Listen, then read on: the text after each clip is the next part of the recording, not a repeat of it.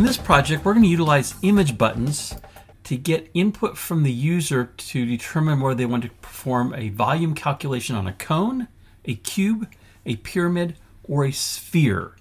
So these four buttons here at the top are our four image buttons. What follows below that is a vertical stack layout that contains a label, and then you'll see in my version I also did another image below that label to show the formula, and then a horizontal stack layout that shows the image again, same image as we used in the image buttons, and then a vertical stack layout with the inputs, the solution, and a button for calculating. For each of the entry fields, I wired those to use a numeric keyboard, as we see in the last version here on the sphere volume. That ensures that users only enter numeric values. We will also change the splash screen and the app icon. I provide you all the graphics for the app icon, the splash screen, as well as the images for the different shapes and the formulas that are not shown here, but we will see in my version that I have running. You don't have to use the formulas. After I created this, I thought, gosh, it would really be helpful to have the formulas there so that people might get used to what the formulas are as they run this app. A little bit greater educational value showing that formula.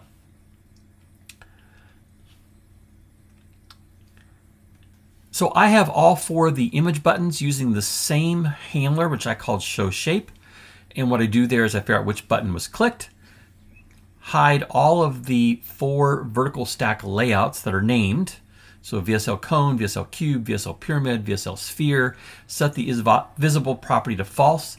And then I use four ternary statements, one of which will be true and will show the appropriate vertical stack layout. For the calculate buttons, I would suggest using try parse to verify that the input that was entered in each of the entries is in fact a numeric double value, or can be a double value. That might enter an integer, but that can be converted to a double value. If the try parse is okay, then in the if structure you can go ahead and do the calculation. Otherwise, just show the word invalid in the output label. I also provide you the four formulas for the cone, the cube, the pyramid, and the sphere. Be careful that in a couple places I ask for the diameter, but the formula uses the radius. So the cone is a great example of that. We also have the radius in the sphere, but I have them enter the diameter. And then for your test data to verify, you can simply use the values that are shown in the four images of the app. Here is my application running both in the iOS simulator and an Android Samsung Galaxy S20 emulator. For this first one, I'm going to enter 18 and 9.75. Click Get Volume, and the answer should be 827.02. Each of the volumes should be calculated to 2 decimals.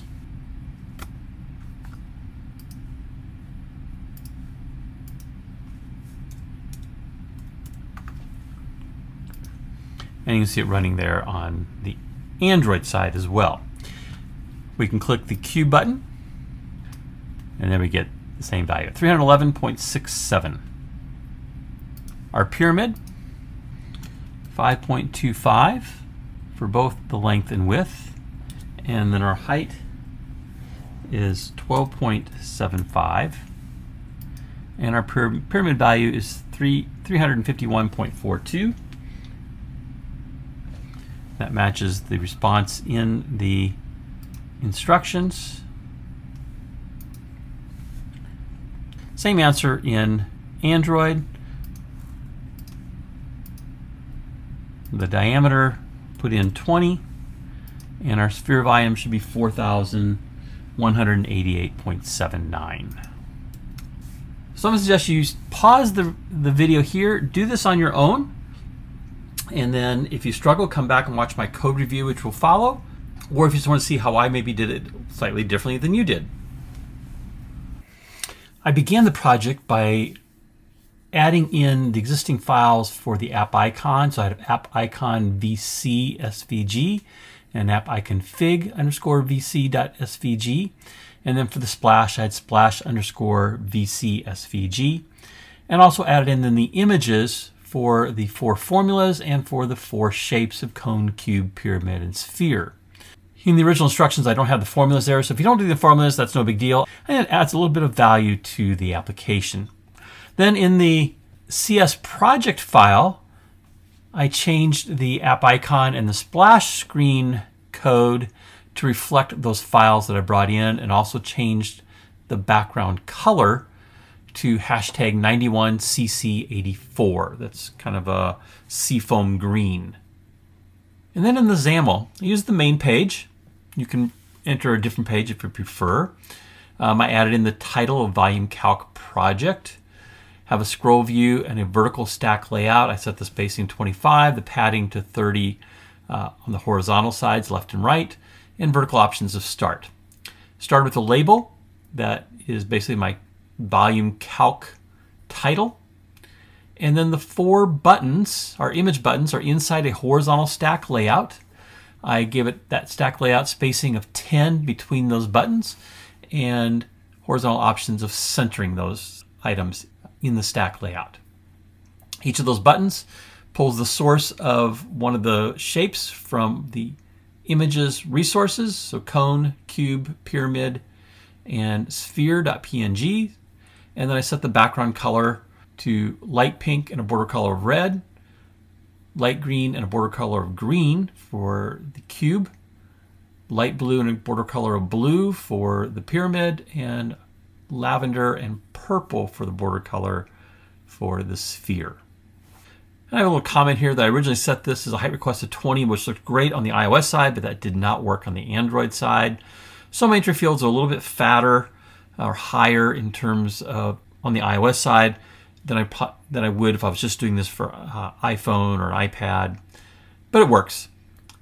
So I went back and basically removed that height request.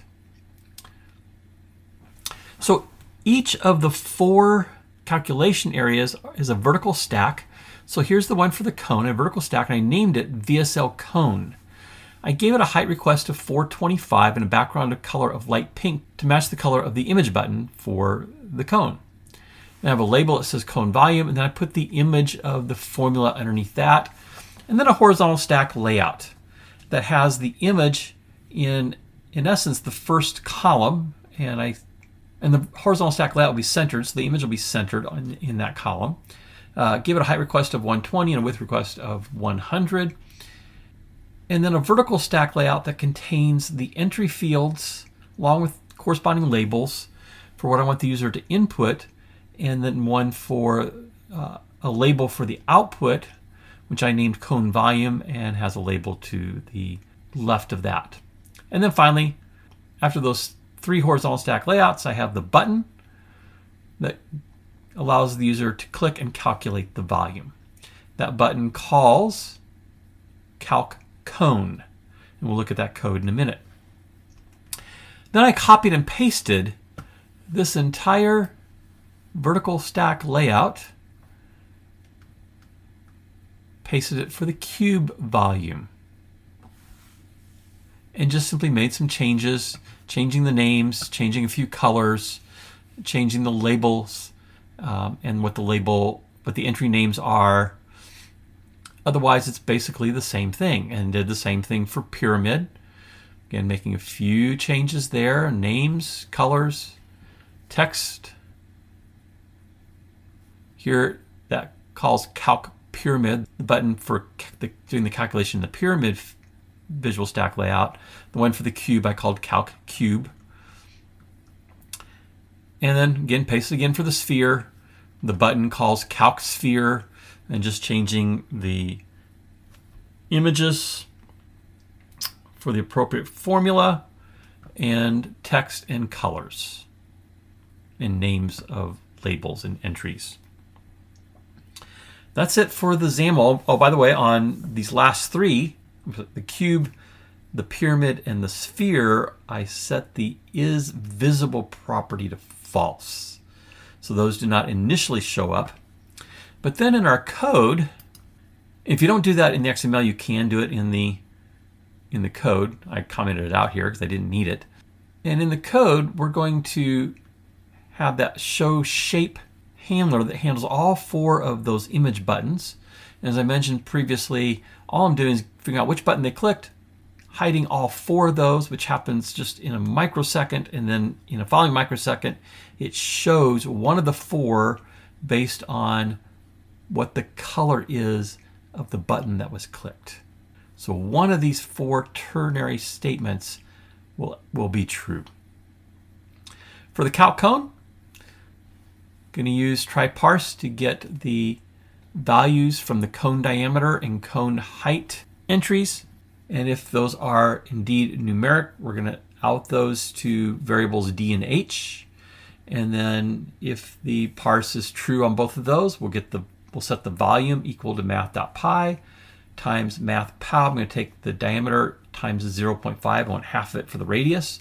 I'm going to square that, so comma 2, and multiply that by h divided by 3.0. And then show that value to 2 decimal places in the cone volume label. If dparse and hparse are not true, so it couldn't parse those numeric values, then I'll show the word invalid in that label. And basically do the same thing for the calc cube, but we have 3 values being entered. So make sure on your if you're make sure all 3 of those are true. There's your formula, height times width times length. Dividing that by 3.0 will give us, there's a mistake there. I copied and pasted from a previous one. I want to make sure that's out. So those examples or those answers that I showed you for the cube are actually incorrect previously in this video and in the instructions. So be aware of that. Yeah, the cube should be height times width times length. The calc pyramid, so I got these backwards. This is the one that should be divided by 3.0. And that should be the length divided by 3.0. Again, we're going to format that to 2 decimals. And then our sphere, getting the radius as dividing the diameter by 2, where you can multiply it by 0.5, either one would work. And then getting the volume of 4/3 times math.pi times the radius cubed using math.pow. So let's go back and look at what those answers should be. I'm going to run this again in the iPhone. So let's go to the cube. If we do 2, 3, and 4, should be 2 times 3 times 4, 6 should be 24. Now we get the right answer. And on the pyramid, if we go 2 and 2, so it should have been length times width times height, all divided by 3. I made a mistake there. So let me go back and fix that. That's why you always want to check your math. So let's do height times width times length divided by 3. If you wanted, you could put those in parentheses, but we're precedence at 2 should do these left to right. And let's run that again. So let's go back to our pyramid. I'll put in 2 and 2, so that's going to be 4 times 3 is 12. Dividing that by 3, we should get 4, and that's what we get. So the answer that I gave in the instructions was 5.25 and 12.75, and that response should be 117.14. I will go back and fix the instructions, so make sure you download a recent copy if you downloaded this previously this week to my making this video. And on the cube, the values I gave there were 8.5, 11, and 10, and the correct answer should be 935 for the cube. My apologies for giving you faulty data to test with. Let me just show you one more thing, and that is the icon on both the iOS and the Android. Now on the iOS side, we're going to get a blank splash screen, but on the Android side, we do see the splash screen. Bug in the splash screen hopefully will be fixed soon, but I hope you enjoyed this project and learned some things along the way. If you just jumped into this video, You can see all the videos from the .NET MAUI Practicum playlist by clicking on the image in the lower right. And if you'd like to be alerted to future videos I create, you can click my picture in the top right to subscribe to the channel.